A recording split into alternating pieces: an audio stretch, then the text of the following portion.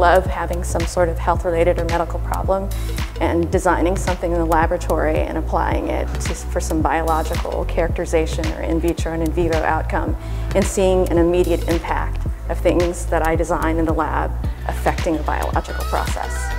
Bioengineering allows you to be at the forefront of innovative, life-changing devices. You get to develop them.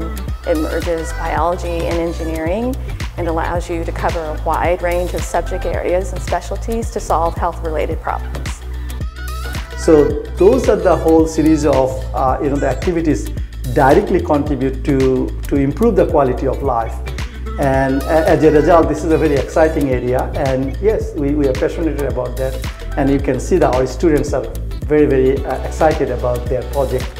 So I work mainly in product design and additive manufacturing in the prosthetic area, and using the knowledge of the other students around me to help create amazing and exciting ideas. I incorporated an anti-inflammatory drug with polymers to produce surgical suture.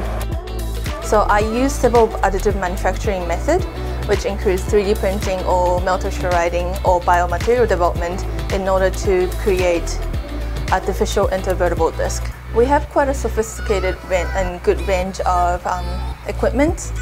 So career options include going into the manufacturing sector, like pharmaceuticals, biotech industry, academia, other research institutes, government, regulatory agencies, hospitals, things like that.